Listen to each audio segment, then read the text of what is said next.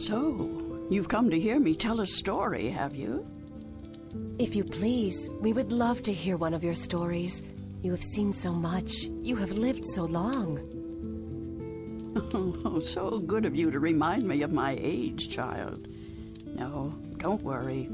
I am an old woman, but I've lived a long and fulfilling life, and I do have stories to tell. Which story would you like to hear? A true one. A true story. All my stories are true, child. There are enough fairy tales in the worlds already. There's no need for me to make up more, believe me. Tell us the story of the balance, then. You want the story of the balance? Oh, that's a long story, child, and not one I'd venture to tell at this hour. But perhaps I could tell you a story that I heard a long time ago. A story that became a crucial turning point in the history of the balance, and that set in motion wheels that to this day are still turning. Please, yes, that does sound like a story we'd like to hear. Very well. This story, like all good stories, begins where it ends, in a tower, in a realm that is no more.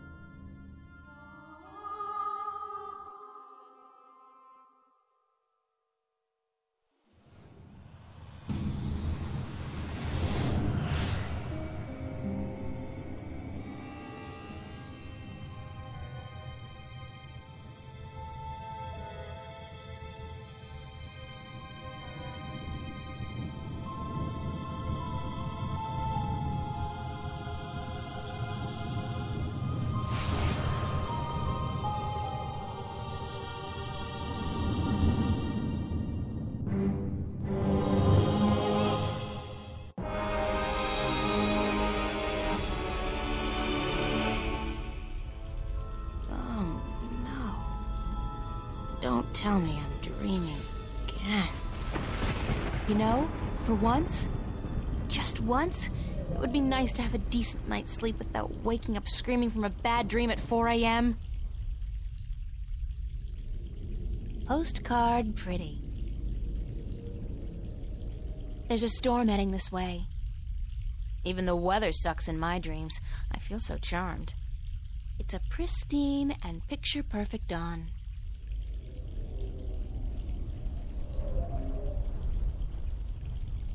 I'm in my undies. That's so not appropriate.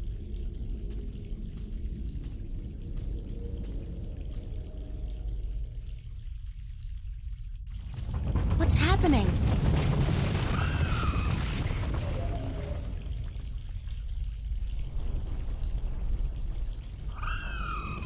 Oh, perfect. I guess if I don't do something to save that egg, I'll suffer 7 years of bad karma or something.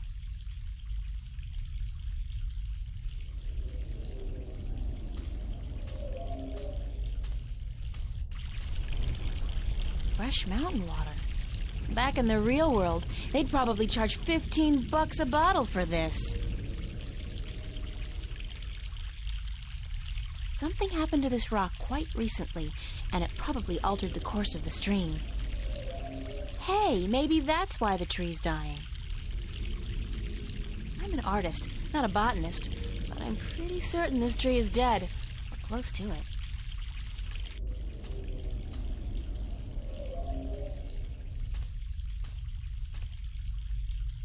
It's a nest, padded with large scales, very large scales. For some strange reason, I have a feeling I should get the hell out of here before the tenants return. This is interesting. I've never seen a scale this size before.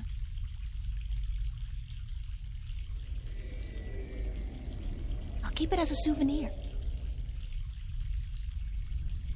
It's as dry as a bone. It'd probably snap right off in a second.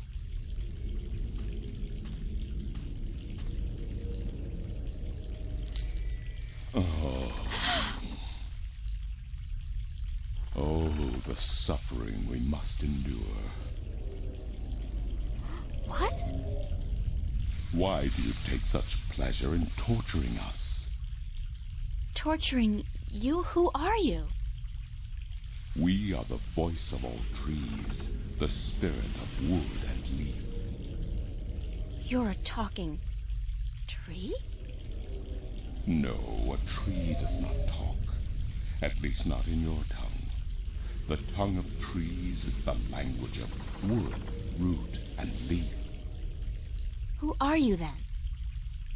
Like we said, we are the voice of all trees. Whenever an injustice is done, we must speak for the tree if we are present. It's the branch. I shouldn't have broken the branch off. Oh, what does it matter anyway? There is nothing more to be done for us. We are simply here to provide comfort in the final passing to Earth. We? I only see one of you. We are one with our host, as we are all one spirit, but legion. Yeah, thanks for clearing that up. We do not expect you to understand. You are human. What happened to the tree? Oh, the pain. As the battle raged, we... Battle? Between the Mother and Black Chaos. She was only protecting her child, but it would not back down, and the force of their battle shook the mountain. The brook that fed us was led astray, and without water, we began to wither and die.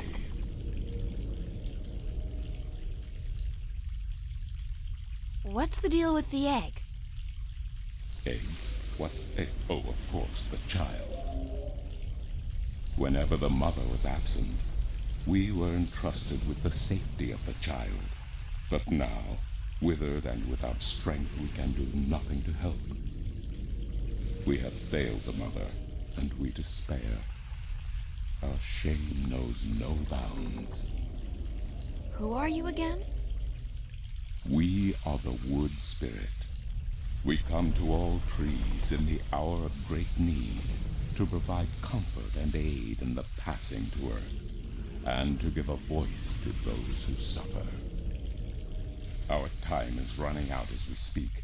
The passing to Earth is about to begin. Leave us now. What about the egg? Oh, it is too late. Without sustenance, we do not have the strength to bring it safely home. We have failed, and the Earth will know our shame for all time to come. Isn't there anything I can do to help? Oh, we do not expect a human to come to our aid. Lose the attitude, okay? Just tell me if there's anything I can do. It is futile. We need water, but there is none. Not after the brook changed course. I'll find a way. Don't panic. We do not panic. Unlike you, we accept our destiny. If, however, against all odds, you do succeed, we will carry the child safely back into its nest. Do not make a foolish attempt on your own. It would spell certain misery.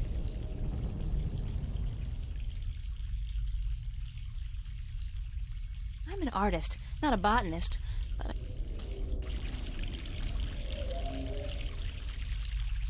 I think I just made a funnel. Cool! I'm so proud of myself.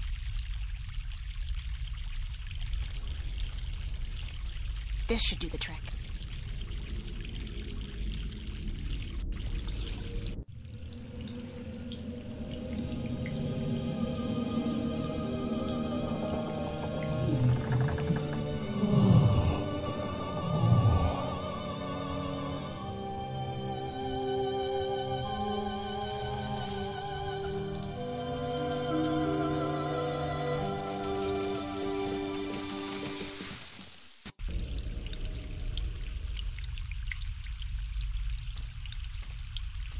Neat.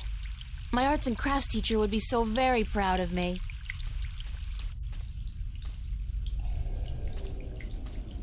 Hello? Hello?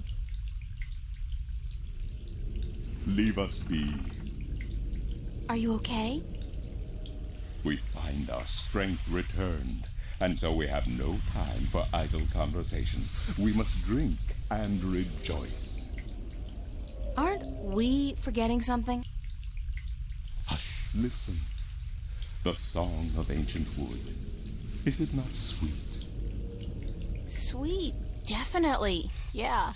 The baby's probably ready to boogie down as well. The baby. Oh, the egg. Thank the earth. We almost forgot. Uh-oh.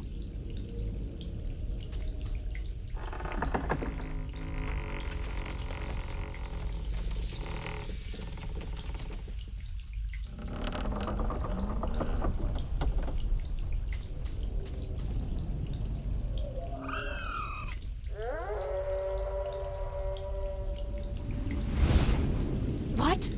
What was that? Uh-oh.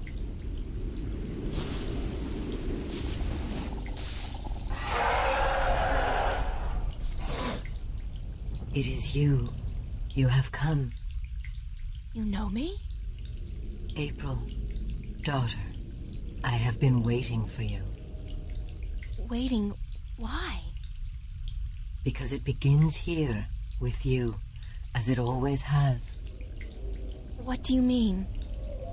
The breach and the mending, the pain and the joy, the end of the old and the dawn of the new.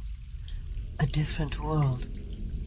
I am the mother of what is, but you are the mother of a future that may yet be. How will I know? How will I know what to do? I will guide you, and I will protect you as much as I can. But in the end, you are on your own. I'm afraid. You always were, my child, my daughter.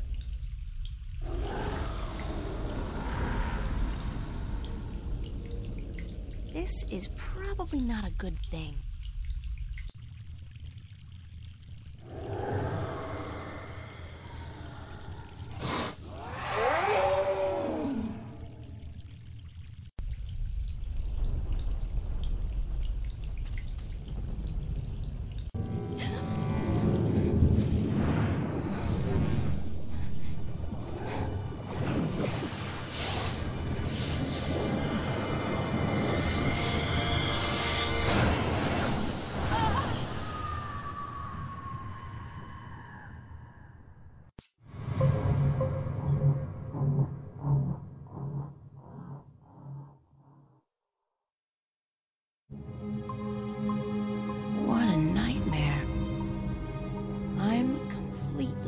exhausted. I must have been tossing and turning all night. So hot in here, too. No wonder I keep having these weird dreams. I've basically been simmering in my own sweat every night this past week. Doesn't look like it's gonna cool down anytime soon, either. It's another sunny day in Newport.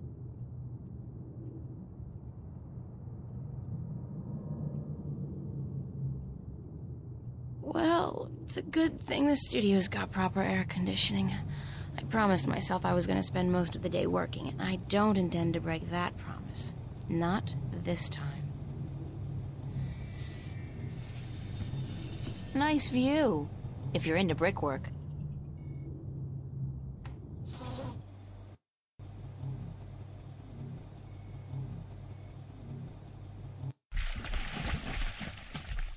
It's a rubber ducky, helplessly trapped under that rusty old grill. I still haven't figured out what runs through the canals in Venice, but I'm sure it can't be water. It's a seagull. Poor guy looks quite hungry.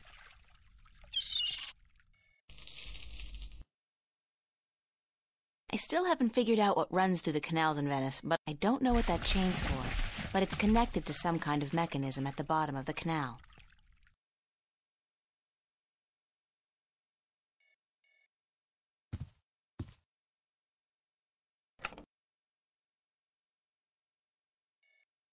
It's Constable Guybrush, my toy ape. He doesn't much like being called monkey.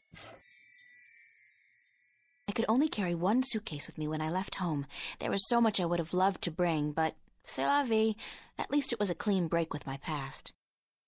I guess when all my hard work starts paying off, I'll get a house and fill it with all kinds of new junk. The past, who needs it? That's my desk, so theoretically, that's where I'm supposed to do my work. I think my muse has departed me for greener pastures, though, because lately, inspiration's been fleeting at best. That fan is supposed to keep the room nice and cool in the summer. Sure, yeah, it's at least, 1/4 of a degree cooler in here when it's on. My on-again, off-again diary. We've had a turbulent relationship, her and I. Dear Diary, note to self. Dreams of talking trees and dragons aside, it's still no excuse for talking to inanimate matter in the real world. So quit it! It's a picture of me and my friends. I'm part of the should-be-reading-more but life's-too-short generation. We embrace our illiteracy. The last book I read was How to Seduce the Man of Your Dreams. Now, if I can just find a man to dream about, I'll be all set. I'd better head over to the studio to do some work. Only 2 weeks until the big show opens, and my contribution is in serious need of attention. Might be a good idea to get dressed first, though.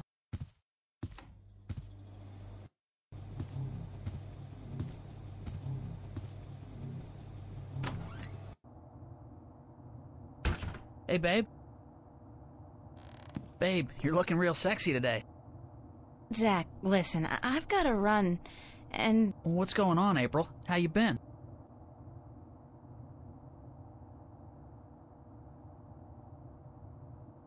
I don't really have time to hang around. Then how about hanging out with me tonight? A few raptures, some hot dancing. Did I tell you I got a VIP pass to the pavilion? Those things are hard to come by, babe. No, that's not gonna work, Zach. What? You got something against me, babe? Do I offend you in some way? Oh, no.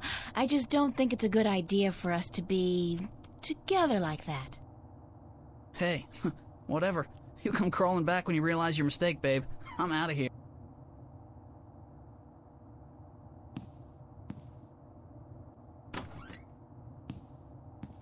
What an asshole.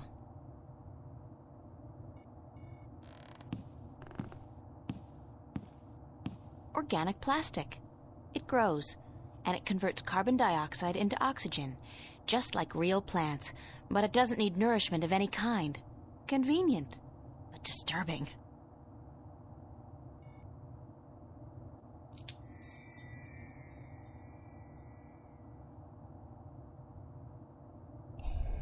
It's a fact, as in F-A-C-T, Free Access Terminal.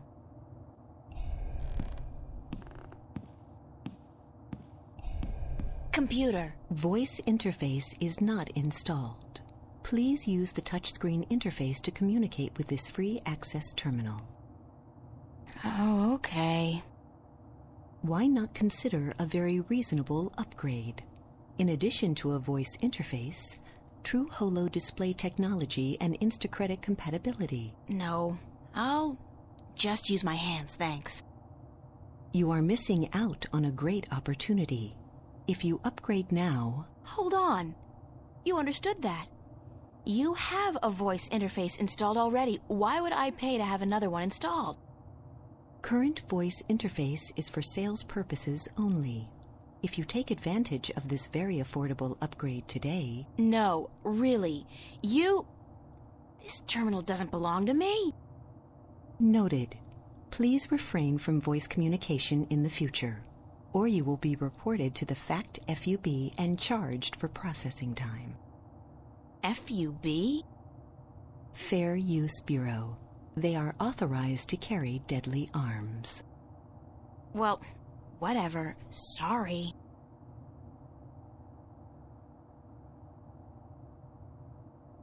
Nuh-uh. I'm not knocking on that door unless it's absolutely necessary, and frankly, I don't see that happening anytime soon.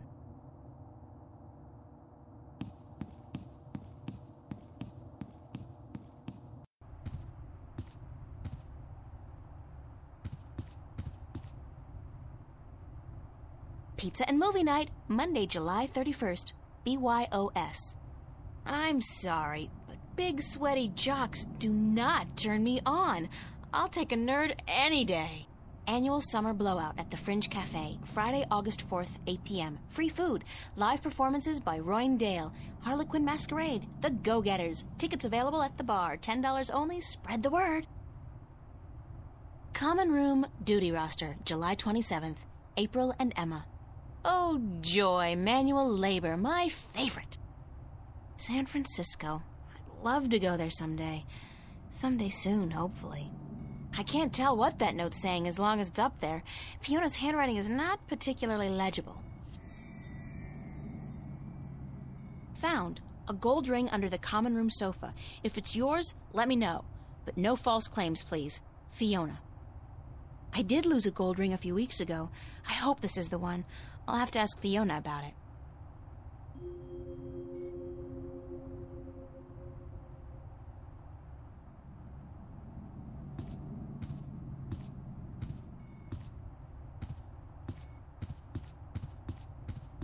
It's a matchbook.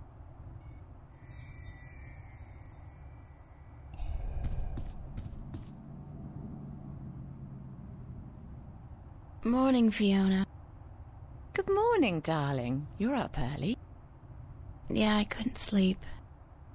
Are you feeling all right? You look a little pale.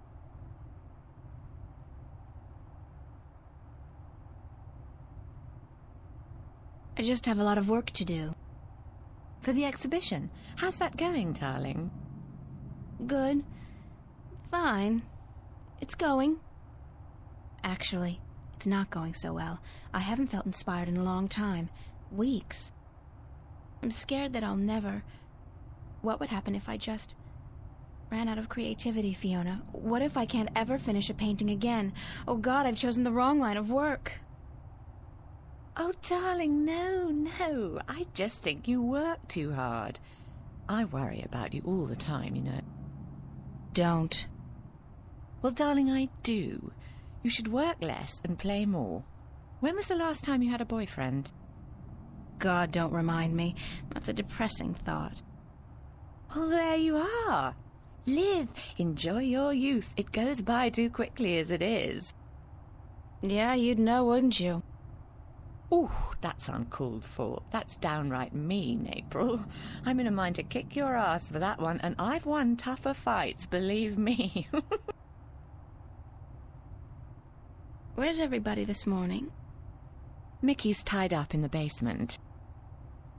Mind you, she's not literally tied up, of course, although that is a tempting thought. Are you getting into your sexual fantasies here, Fiona? Because it's a little too early in the morning for that, don't you think? Sorry, I just can't help myself. Anyway, the plumbing is... You probably noticed when you took a shower, yeah? There's no hot water. So Mickey's working on that. Getting knee-deep in putrid canal water is her job, thank God. What about Charlie? He up yet? No, he's still sleeping, and Emma just went to bed. I saw her come in when I was making breakfast. Do you know who she's seeing now? I don't know. Some guy? Those lads I see her with, darling. She's too good for those arseholes. I wish she'd find herself a man who'd treat her right for once. She hasn't had much luck with love, no? She's a magnet for creeps, and she's so pretty. They prey on her, you know, bastards. I've tried to talk to her about it, but Emma's impulsive. She doesn't listen. She's just as headstrong as you and me, darling, but I'm sure she'll be all right. She's smart and resourceful, and not afraid to speak up for herself. Shouldn't you be outside enjoying the good weather? You joking? Bollocks to that. I'll stay inside until September, thank you very much. It's too bloody hot. Can I ask you a few questions? Why, certainly, darling. About what? Tell me about Emma. Emma? Why, she's your best friend, darling. I don't know what to tell you that you don't already know. You girls are so close. That's true. The day we met, we clicked instantly. It was strange, but cool. Like me and Mickey, then? Except for the sex, of course. That's a pretty big except for, Fiona. Oh, I guess so. She's the crazy one, Emma is. Not crazy as in mad as a hatter, but crazy in a good way. Fun to be around. Emma's always been a little weird. Exactly, darling. She's a flirt, too, and the boys seem to drop like flies at her feet. No wonder. She's a real looker, I don't have to tell you. I'm sure she could have been a model if she'd wanted, but she's an artist, and a good one, too. I really think she'll be a successful artist. Her sculptures are getting a lot of attention. Anything else you can tell me about Emma?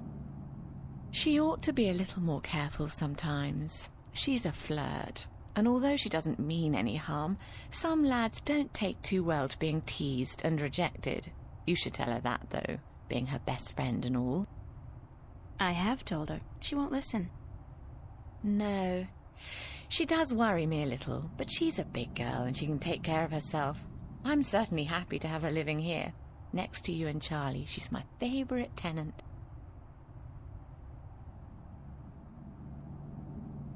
What did you think of me when we first met? That's a peculiar question, isn't it? I thought you were quite lovely. I still do, darling. Do you remember the day I arrived? Of course, darling. It wasn't that long ago, and I'm not senile quite yet. It was in May, wasn't it? Charlie referred you to me, and you were quite at a loss. First day in the city, wasn't it? I remember. You looked like a lost puppy. Puppy? Me? When I saw you lugging that suitcase across the bridge, my heart went out to you. I'm glad you came here. You could have been lost anywhere else.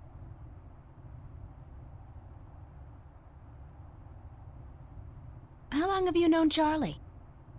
Oh, he's one of our oldest tenants. It's close to 3 years, I believe, since he moved in.